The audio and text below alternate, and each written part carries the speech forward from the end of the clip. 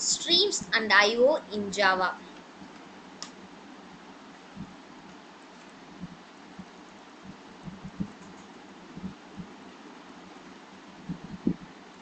Streams.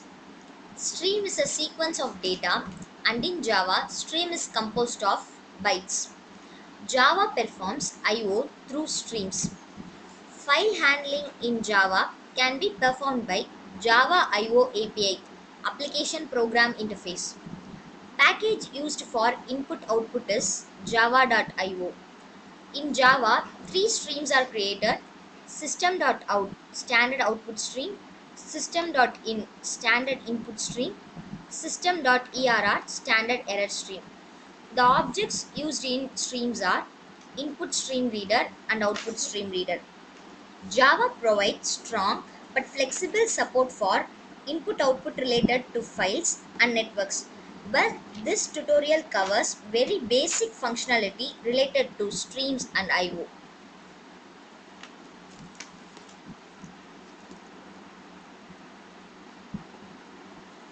The two objects used in streams are input stream reader and output stream reader.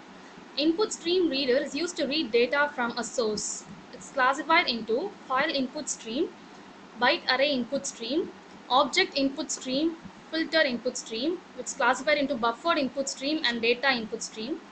In file input stream, it's meant for reading streams of raw bytes such as image data. Byte array input stream contains internal buffer that contains bytes and may be read from stream.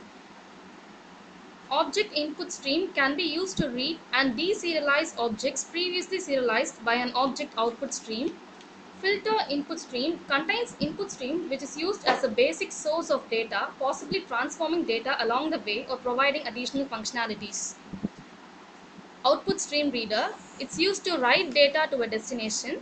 They are further classified into file output stream, byte array output stream, object output stream, and filter output stream, which is classified into buffered output stream and data output stream. File output stream is an output stream for writing data to a file. Byte array output stream is used for writing an array of byte to a stream. Object output stream is to write primitive data type of object to output stream. And filter output stream class is a superclass of all classes and contains output stream which it uses as a basic sink of data, possibly transforming data along way or providing additional functionality. Now this is a simple example to explain the input-output stream. I'm using the package java.io to use the input-output operation. The mobile is used as a class in which the basic operations are going to be involved. Three attributes, namely name, model name, and the mobile name, have been used, where the mobile name is used for getting the input from the user. Two types of functions have been used: input function and the description function. In input function, we are getting the input from the user, and with the help of the buffer reader, which acts as a temporary storage, br.readline, we are getting the input from the user. And in the system.out.println, I'm printing the mobile name. In the description function,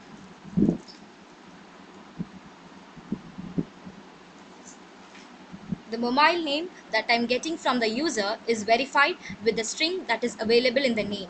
If it matches, the mobile name along with the model name is printed. Else, an error is thrown. This mobile class is called from the main class name IOStreamDemo, and the mobile mob is equal to mobile new mobile. This is a basic declaration method for declaring an object for the class mobile. mob.input is used to call the input function, and mob.description is used to call the function description. Finally, the output will be like this. If I'm entering Samson as the input, if the name matches with the string that is available in the program, it is displayed. The name, mobile name, along with the model name is displayed. Here the Samson is given as the input. Since it matches, the mobile name along with the model name is displayed. As such, for Micromax and Apple, the outputs have been displayed. If any error occurs, the exception is thrown.